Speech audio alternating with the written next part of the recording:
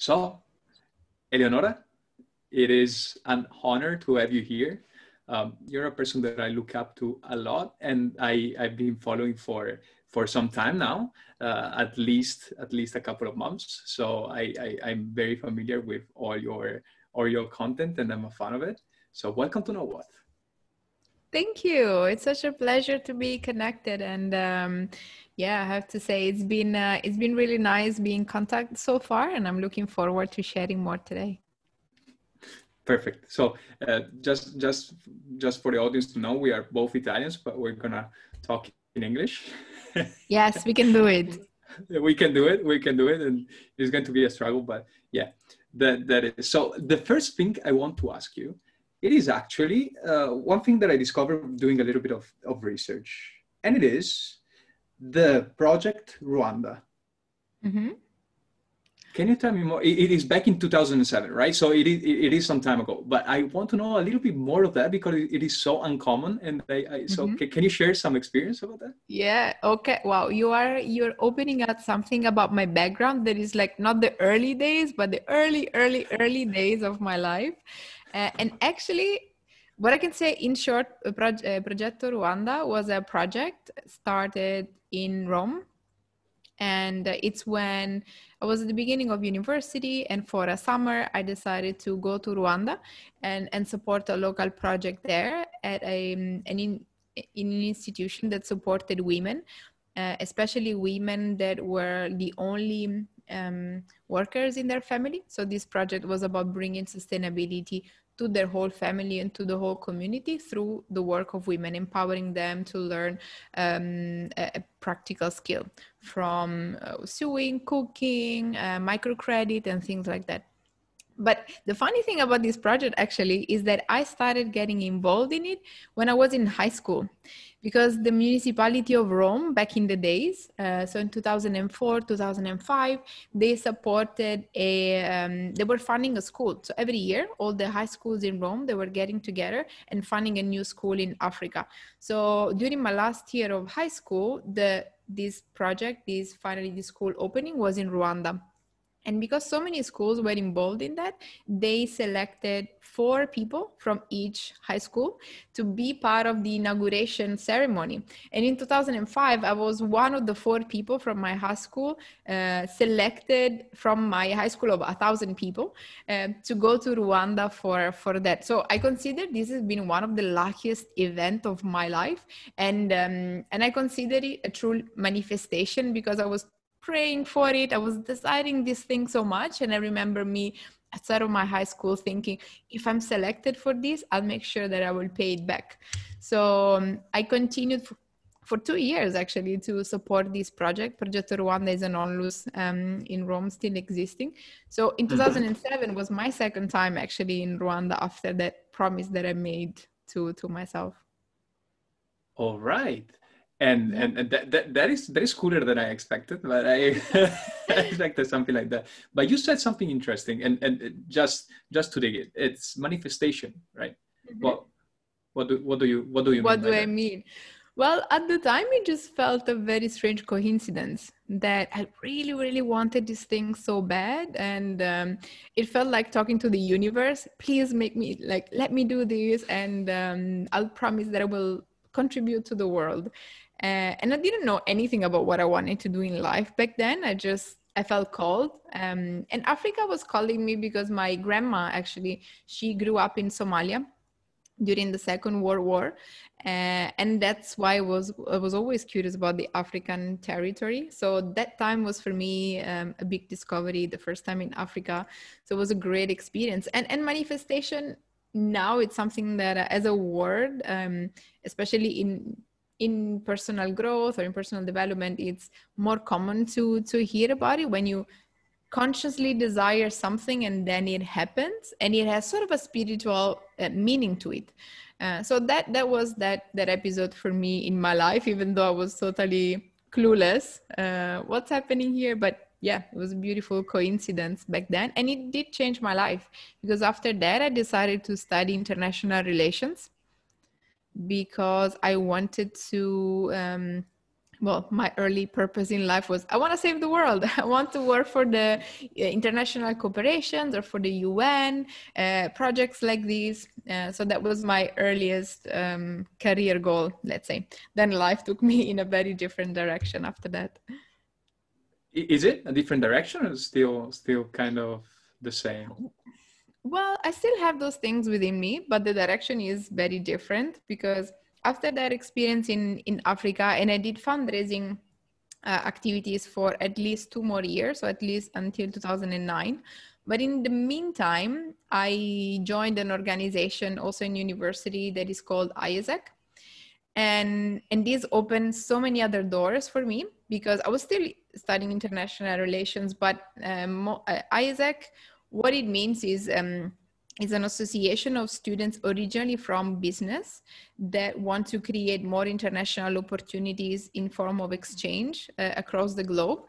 So it was a bit more business focused, economics focused, more project management. And I was very fascinated about this opportunity to grow. So I still had my background and my interest in international relations, but I started working in all these projects with a lot of people studying business. So I started getting closer to corporate organizations, to a different way of operating. So along the way, I found out that I still cared about that purpose, but at the same time, it was not for me to work for a bureaucratic organization or for a large what would you call UN or this government organization. So I thought that it would be better for me in terms of environment to work in a place that was more innovative and fast growing, fast moving. So that's why in ISAC I started practicing recruitment, marketing strategies, working with corporate clients. And this is what I decided to do after university. So left behind my studies and went for things that I actually liked, even though I wasn't sure I had the background for it, but I learned along the way. Cool. And I see the unifying theme between all those things. That it seems like you really want to help others, and it seems so genuine. And so just one question about Africa, because I'm so interested about that. Do you remember if that was a life-changing trip, 100%. a life-changing project? And what was the 100%. life-changing thing that you discovered? What was it? What did you discover? Why your mind shifted radically from that experience? Yeah, it's a really good question. What shifted? Well, first of all, I was 18 back then, and it was the first time ever to be in a complete different continent, and to experience life in a complete different way. So already that opening up to other cultures, a different way of living, and of course we went to a rural area of the country, so it was a very simple village, and the first lesson that I got from this experience was think how lucky you are for all the things that you have in life, but remember also the meaning of simple things. So that was a big lesson for me.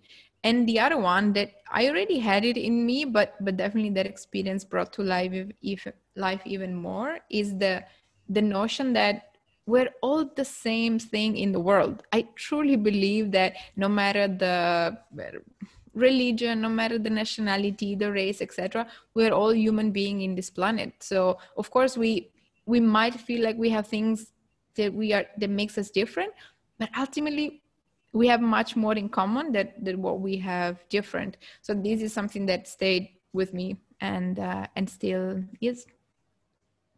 Cool. And it might go a little bit too woo-woo now, but are you talking about the idea that we are the same consciousness and living, like it is the same consciousness living through different experience, or is that idea?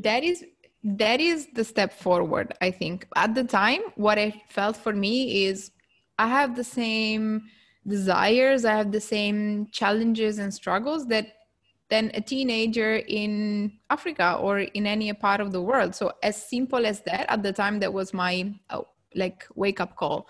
It's like, oh, I have maybe a different, like here we are with our mobiles and like all the technology and all the means in the world, and here I am in a country where it feels life is more simple, but I'm not better than anyone.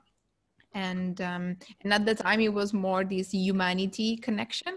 And then yeah, right now this thought that I had back then, of course 15 years later, it has evolved into thinking, okay, there's so much more that connects us. Are we part of the same consciousness, or like the more spiritual level? Yeah, I completely believe that. And there's so much about the history of humanity that suggests that, actually.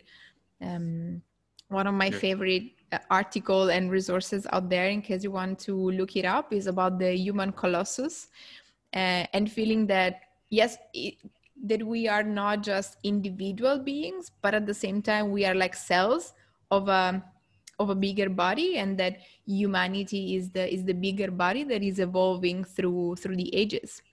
So why do we make a fuss about our differences and spend so much time about war and conflict? This growing up is something that was always very hard for me to accept. So yeah, I can say that I have a diplomatic characteristic still with me, and that's part of my purpose, no matter what I do. I love it. Okay, and please can you share with me later the article you mentioned, so I can share in the notes, and if for people interested, and but we might not want to go that woo-woo, even if we could. And so can you walk me through your experience? You said you started with international management, and you were in Rome. Yeah. And then you started working for ISEC Italy, right? That I recently joined after having you talked about it. Oh, really? I didn't know that. Yes. We can talk about it later. Good. But and so you started working with ISEC, and can you walk me through your career, and your background? So what was after that? Yeah. One step in between. The other thing that I think we both have in common is the interest of international experiences. So even before joining ISEC, the summer right after going to Rwanda the second time, I did study in France for 6 months. So as soon as I could, I went for an Erasmus exchange in Europe. And that has been my second year university. I did that. Then I came back and I was so depressed. Oh my God, it was so nice being surrounded by international people. Now I'm back in Rome. What do I do? And here I am one day finding this flyer of this organization. Oh, international exchange, come and help us bring it to life. And I was like, okay, I guess I can have a more international dimension even if I'm staying in my city. So I went for the presentation and fell in love with the organization. So I stayed in ISEC for 4 years until I finished my master's degree. And the ISEC works, it's the most democratic organization on the planet. Every single... Sorry to stop you 1 sec, just to make clarification of that. You were studying and joining ISEC at the same time. Was like an internship? No, it's an association.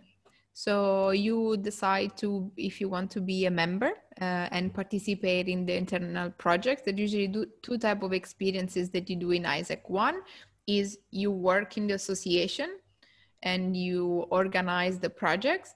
And the second experience you can have is decide to go for an exchange. So for an internship somewhere in the world. The only rule in ISEC is that you cannot do the internship in your country. So you have to go somewhere else. And because I already did the experience in Rwanda, in France, I wanted to, instead of going abroad again, I decided to stay in Rome and help these projects, help organize these exchange opportunities. And what I was mentioning about ISEC being such a democratic organization is that imagine that ISEC right now, they must have hundreds of thousands members across the world in more than 120 countries, at least when I was part of it. So it's a massive organization and it's completely run by students, 100% run by students, no other professionals. So everybody is either studying or deciding to take a break from university or just finishing university, but is everybody below 30 years old. And it's run because at the same time it creates these projects but creates leadership opportunities. So it is organized in different levels. So there's a local level where I join in Rome, there's a national level, and there's an international level. So and the international committee right now is based in Canada. It was based in the Netherlands until a couple of years ago.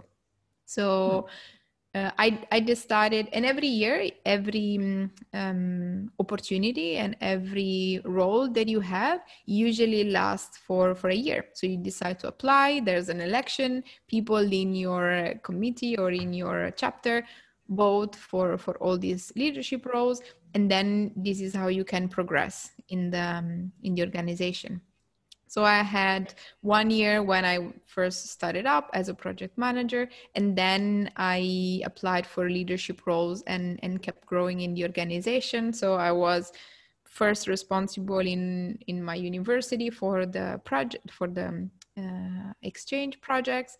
And then the year after I became president of the whole committee in my university. And then I moved at national level. So I was responsible for the whole Italian association for these exchanges. So yeah, 4 years later, there I was. Every year I was traveling to many different countries for conferences. I facilitated a conference in Japan. I participated in many different countries, in India, in Kenya, Estonia, Turkey, and it was like being part of the UN. But imagine all made of 25 or years old, more or less, people, and it was one of the most exciting periods in my life. Great. Oh, and what happened after that? Why did you leave? It seems like a part. Well, because I finished my studies, so I knew very well the people at the international committee, and I thought, do I want to do that or apply for start working? So I decided to start my professional career, and at the time was difficult because my studies were telling me, oh, maybe you should apply for the UN, for the European Union. That's what I always wanted to do. But what about the innovation, fast-growing side of my preferences? So during the years in ISEC, I practiced a lot of interviews, recruitment, and what I found out that I really loved was helping talent grow and see the potential in people, and seeing the people like from starting one experience, 6 months, 1 year, transforming, finding their own purpose and unleashing their personal happiness. And I thought, I want to keep doing that for others. So that's why I decided to continue working in this field. And the first thing I did when I was looking for a job, I started looking in the ISEC network, because ISEC has an amazing list of corporate partners. And at the time, Nike was one of the European partners, and they just opened an internship. And it was probably the week I was graduating that a friend of mine called me and said, hey, we're opening this new opportunity in Nike. She was a friend from ISEC, and she was working there, and asked me if I was interested in considering this internship. And I thought, Netherlands, I didn't think about that, but sure, let's have an interview and tell me more. And after the interview, my eyes were like, this is so exciting. And then I went for the internship. So I moved to Amsterdam.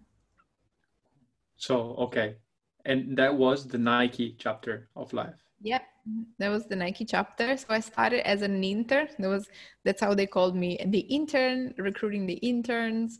And that was it. So I joined the talent acquisition team for Europe in Nike, in the European headquarters. And I was very lucky because I was in a team of about 20 people, very professional. All of them had great recruitment experience. So I learned a lot during my first year. And I was responsible not just to recruit the new interns to join Nike, but also to start shaping a program, because at the time it was only internships in different moments of the year, and with with my director at the time, we started shaping it into a program, thinking, oh, should we like have people starting in special moment of the year, how their onboarding experience looks like, and how can we identify the most talented interns so they can stay in Nike afterwards. So during my whole year, that's what I've done for others. And when I was about to finish my internship, my team offered me to stay. So I was hired and I continued working in Nike for 5+ more years. All right, and that is so interesting because, as you know, the audience that I have are students, and I am myself a student about to graduate. So, can you tell me more about that? What was that you were searching for in early career talents in at Nike? That is a very structured corporate, but it is also a very creative company. So, what is it? How does it look like? What is it? What do you search for? And what is the experience like? Right.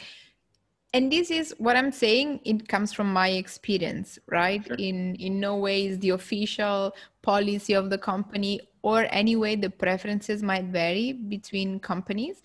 At the time, the most important thing was looking for potential, because if it's an internship, it wasn't just looking at the skills, but it is also show me how fast you can learn. That was one thing. And the other thing is, how much do you care about the business and the company that you're going to be part of? So what I always appreciated is from every candidate is like seeing that they have made some research. And you know, like I've heard it a lot from candidates. Oh, but like all companies are just sending an automated rejection. There is no feeling that there is an interest. I'm treated like I'm not worthy at all. And imagine that the company feels the same way when they receive a standard CV.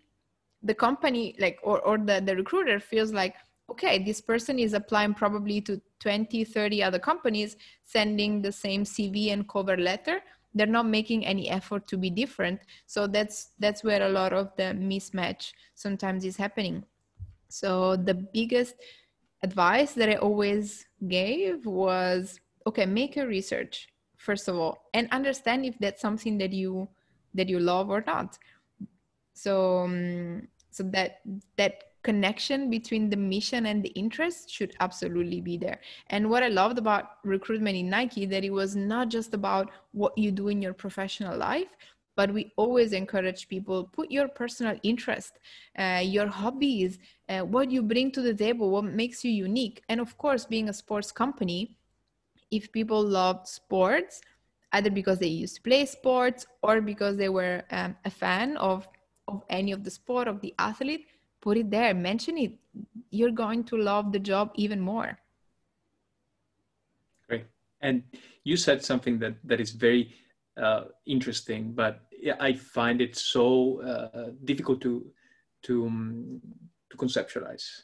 And you said you hire for potential, but how did you see what was your thought process in identifying potential? It is not easy maybe to identify potential in one interview, right? So what do you suggest to early career candidates in order to showcase their potential? How do you showcase your potential? Yeah, right. That's a great question. One is give an example of things that you've learned. So some of the questions, for example, I might ask is, give me an example of something that you had to learn from scratch by yourself, or when's the last time you learned something new.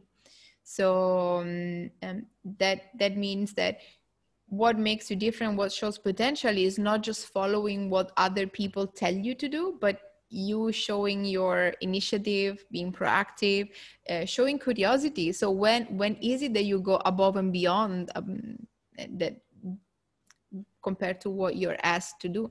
So these are all elements that for me show potential.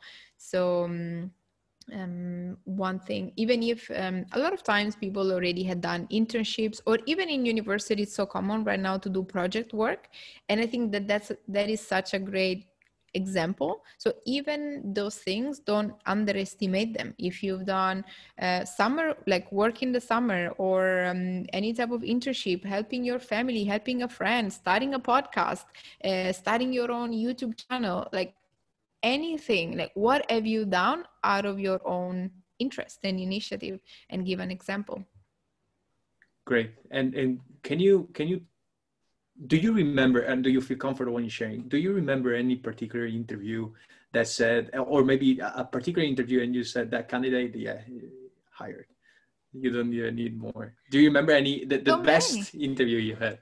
No, I don't think I remember one specific interview, but I remember applications very much. For example, there were a few intern candidates that have submitted videos. So they created a video about their own day to show how much sport was part of their day, or how much Nike was part of their day. So that is one great example. And other things, it could be Do you remember oh, one video? Can you tell me, can you tell me an example of that video if you remember some? no, I don't have the link. I don't remember the person, but it was like that, like showing the daily lifestyle, and showing how Nike was already part of it. And what sports they loved, and why they were applying to that specific internship, and what had they done at school. So it was very, very tailored, very, very unique and customized. So it made me feel, oh, okay, this person, I can see them fitting here because they are already thinking like they're here. That could also be a manifestation technique, by the way. If you want really something to happen, think that you're already there. How would you behave? What would you say from that place? So that was very, very useful. Another interview example I remember is a guy showing a very creative solution, like solution thinking and creative thinking. So even not apply to a specific job, but say, hey, once I had this challenge, and I did this to solve it, and it was like, oh, wow, this is so creative. Then it means that this person can truly learn and solve any type of solution. So that's already a very good skill to have. Great. So go above and beyond, and try to showcase your potential right up front. Do you remember it, like having links or direct videos or No, not right now. Usually we're internal, they were sent directly to the company. So no. But Perfect. if you want to have some examples, so the company that I'm now working for, MindValley, it has a very specific practice since the early days, and this is asking for candidates for a video cover letter. So it is like in some of the position, it is a mandatory thing to submit, and I know that it creates a lot of anxiety or worry in others, thinking, oh, do I have to submit a video? I have to prepare something complicated. The point is not about the editing skill. The point is show who you are, and that has been a great element that built the culture for MindValley. So I had to do it as well when I applied, even though I was a senior. All right, and so you gave me the perfect outcome to talk about MindValley now. And so after Nike, you joined MindValley, right? Correct. Can you tell me about that particular phase of your life? Why did you choose to leave? Why did you join MindValley, and what convinced you? Because it is quite a difference. I still have friends and family that have said, so why again did you leave Nike? You loved it. It was such a great company, and then you moved to Malaysia. How did you even find this company from 70,000 people company to 300 people company? And it's a couple of reasons. So obviously, like, Nike was really a great chapter for me, and I'm still friends with so many people. Still really care about the organization and the brand. I'm still so loyal. And I've worked in different areas, by the way. So I work mostly in recruitment, but also in talent management, talent development, then in the 6 years I've been there, the internship program became so much bigger. So it was really a matter of pride to see what I've created and the contribution that I could give. And I knew that the team was in a really good place. I developed the team after, so I knew that there were people that could take care of it.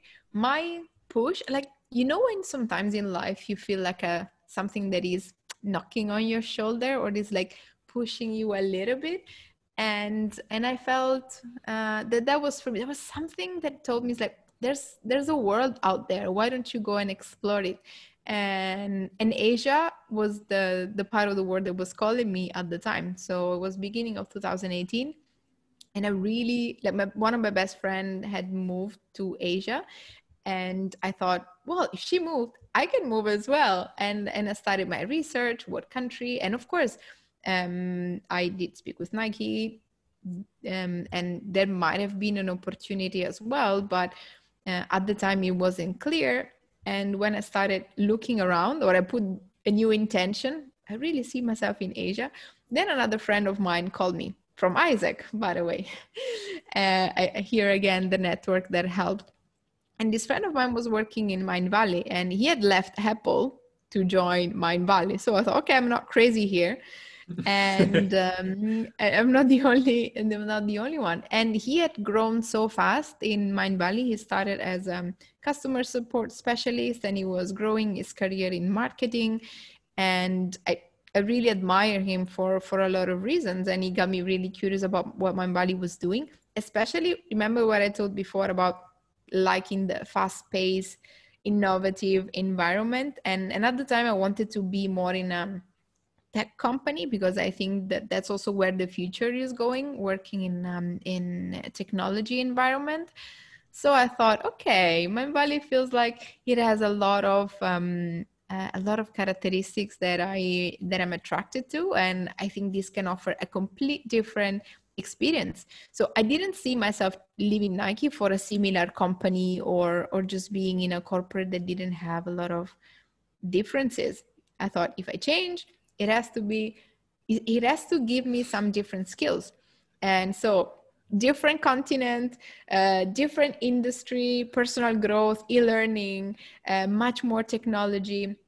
And even though it was on paper a step back, because I had my team in Nike and in MindValley, I was a senior recruiter focused on tech. I didn't have a team anymore at the time, but I thought, if that's the fast growing organization that I think it is, it's not going to be a problem. I'm going to have the opportunity to grow. It doesn't matter the job title.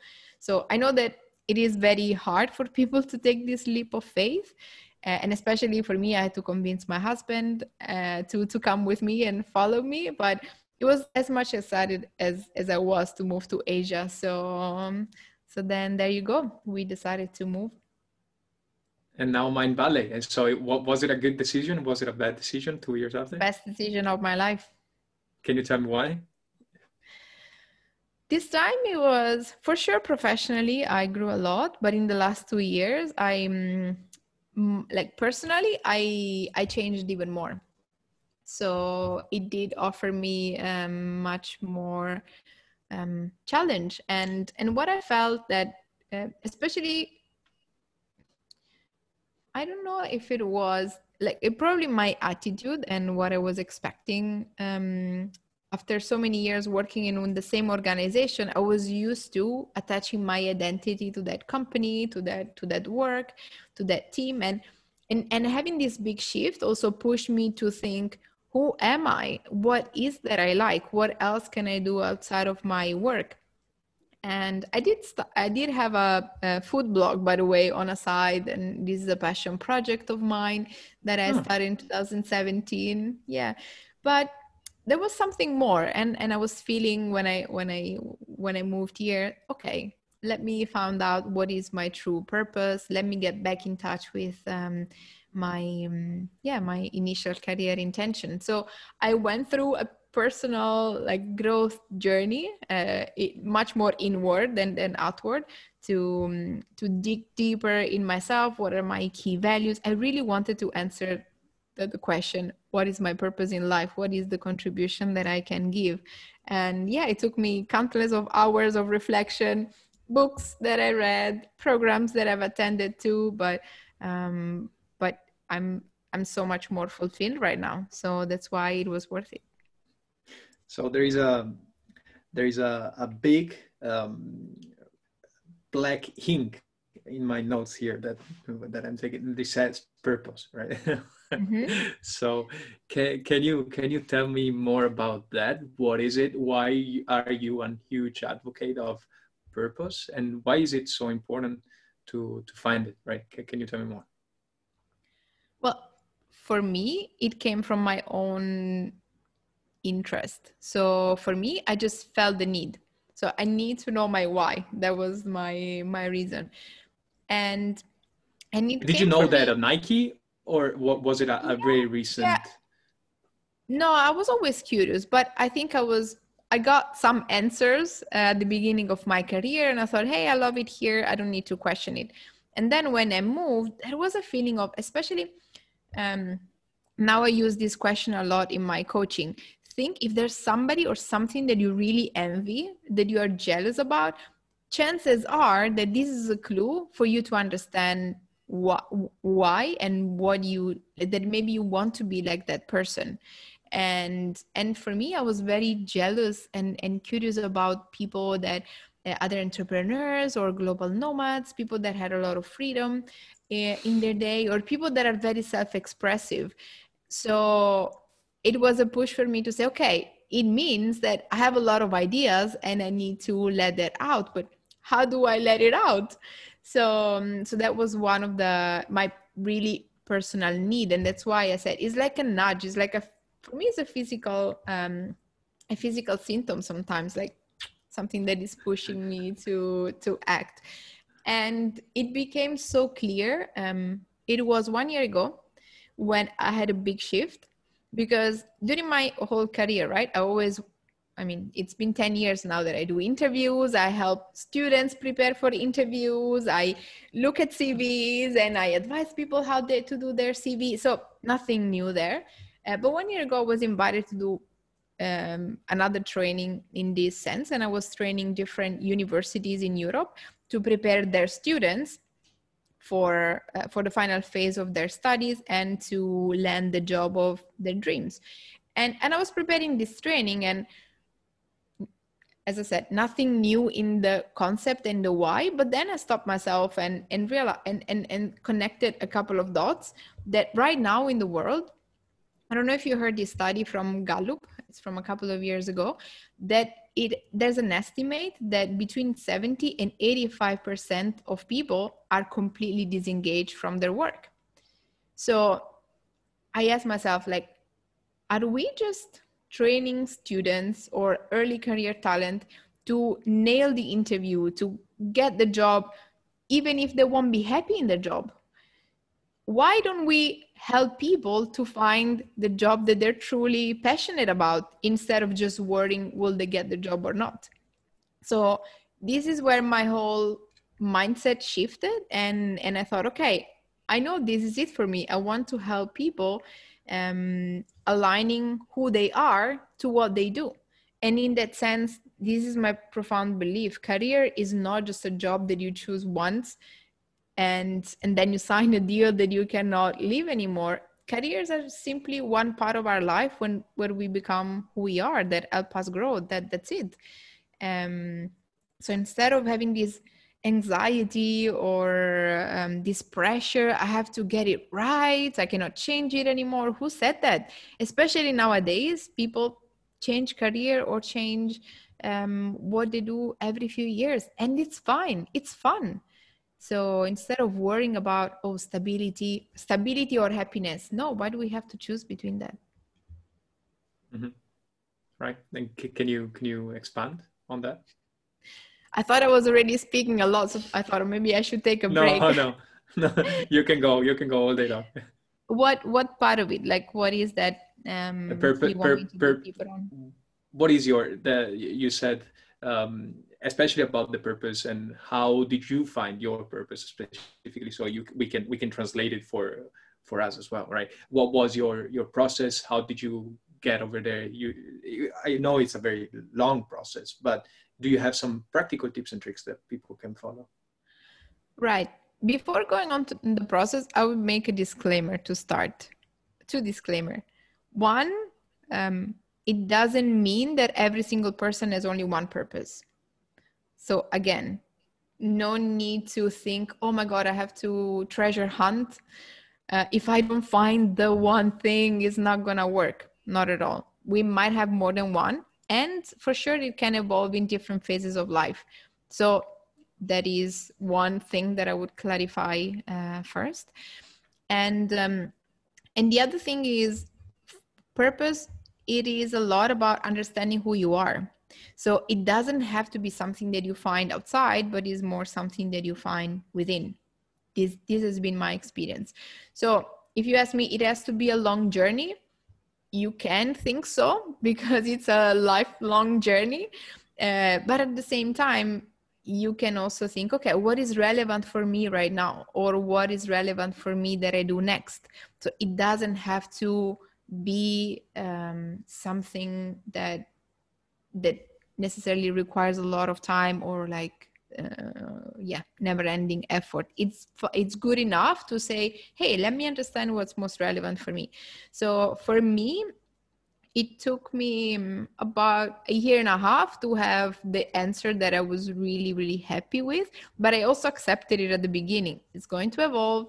It doesn't have to be perfect. So it was such a personal lesson to get rid of my perfectionism and thinking. And this is something that I learned from MindValley. One of the things that I appreciate the most, I learned from Vishen directly, thinking of 80% perfect. Don't obsess to achieve 100%, but think, okay, what is one version that I can launch, test, Draft. And what is a draft? Let it go, release it, test it, and then you can always refine it. So I started doing that with my career, with my purpose as well. So it was a couple of things. It was people that I talked with, books that I read, and courses that I did. So it was a mix of these things, and things changed when I got a very strong support group. So colleagues in MindValley and friends that I got outside, really, especially because we have similar interests, so we supported each other, and that's how I got my answers. Great. And so can you tell me about the books and the courses? Can you tell me what are those, and a couple of resources that you might want to give out? I know, obviously, like what you said before is so true, and it's not to me to say, but you have different purposes, and you have one big purpose that is a long time purpose, and then you have different part of your life that you need to fulfill with whatever you need at that moment. So what and that is very true even for me in this moment. So can you tell me about the resources? So what books would you recommend for that? What courses did you take, and the friends? Obviously, how to find? Of course, I can recommend some starting points because then I think it's a customized journey. So you start from somewhere, and then you will take us all in different direction, no? So one of the starting point, for example, was the book Ikigai. Nice. Yeah. So that is one of the most popular book. I have to say that I liked it. It sparked some interest, but for me, I was looking for something deeper. It's like, okay, got it, but what about the deeper thing? So I read the books recommended by Ikigai after that. And one of the books that changed, like that still touches me more to this day, is Man in Search of a Meaning from Viktor Frankl, and it's one of the book that is recommended in the Ikigai book. And this, it's just thinking about it, it really touches me. And together with that one, there's another book that is by one of the disciples of Viktor Frankl, and the book is called The Choice. And this is from a female psychologist, Dr. Eger. Finally. The Choice. Finally, some diversity. Huh? Finally, some female as well. Yes. Absolutely, Okay. no, a lot of female. So this has been a lot about my introspection, and both of them have a psychology background. So in the specific part of psychology that is really about making your own choices in life and finding meaning even in challenging times. So it was a really powerful reflection. Then another side of programs came from, one is a program from MindValley that is called Lifebook. So I've done that course, and it's a Lifebook. It is a program. It is a quest, how we call it, where you get to explore your life and get clarity about what you want in 12 categories of life. And those categories are health and fitness, intellectual, emotional life, character, social life, love, relationship, financial, career, and so on. So is a lot of that different angles of life. And this is the time when I moved to Malaysia, when I started thinking, what is that I really want? And how can I improve my life? And turns out that my financial life was an area of my life that I completely neglected. And I started reading more about that too. So I decided, one of the book is Secrets of a Millionaire Mind from T.R. Hacker, talks about it. So this is where I started challenging a lot of my beliefs and changing my mindset about wealth, power, and confidence a lot. So this has given me a lot of those elements. And then another author that I really love is Simon Sinek.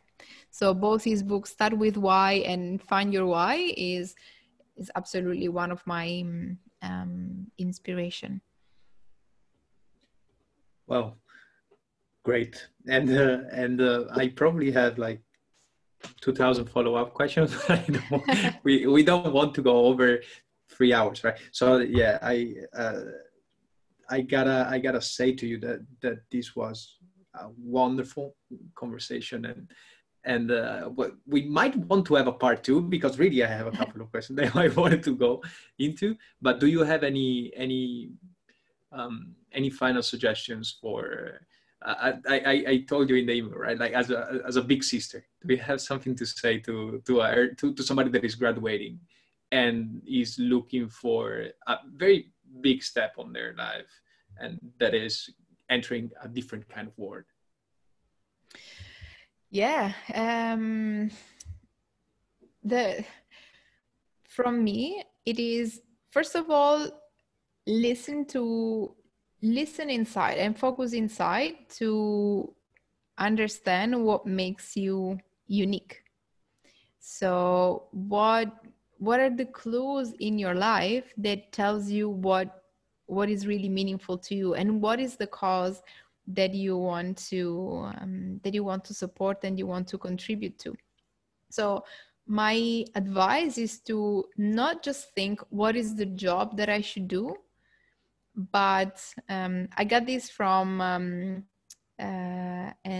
author that we partner with in MindValley, and one of her question that she reframed that question, what job do I want to do, to what is the problem that I want to solve in the world. And I remember myself telling it to my first boss. He thought I was crazy probably at the time. He didn't tell me, but he looked at me, he's like, what do you mean? I told him, look, you're asking me what job do I want to do in the future, but I'm pretty sure that the job that I want to do doesn't exist yet. And it's fine for me. I can tell you what I like to do next, but who knows how the world will be in 5-10 years. So even right now, why stressing about a job title? It's really, what are the problems you need to solve? What are the things that you love to do? And I truly believe that you can find a way to make it work, even though of course it's not an easy path. But if you listen to your own rules and the things that you cared about, and always in respect of others. I said my value number one is unity, right? And humanity in general. So always in respect of others, but if that is present, then you can do whatever you want. All right. And I think this is the perfect note to close it down and to close down season 1. And so thank you, Eleonora, for being with us. Yeah, you're welcome. And of course, I find it, as an Italian, I find it hard sometimes to keep answers or messages short. There's so much more that I would like to talk about, but either through my posts, what I do in MindValley, or Human Careers, which is my coaching website, then I'm happy to share more. Well, I will leave all the links, obviously, of you got to send me a couple of links we talked about, and I'm going to tell you what. And we will leave all the links of your LinkedIn profile, of everything you're doing right now, even the career service, the career coaching you're having right now, and that is great. So I truly think you are a wonderful resource for all things this matter. So I deeply recommend you. Thank you. Thank you so much, Gabriele. I am generally open to connect. So I invite everybody not to be shy. I don't feel that there is distance or anything. One thing that I learned, if I can add, working in personal growth or in the personal development industry now for a few years, is that every single one of us has something to learn, and we are all in a journey to become who we are. So don't ever think that somebody else has all the answers and you don't. We are all on our journey. So don't feel a barrier and reach out. Thank you.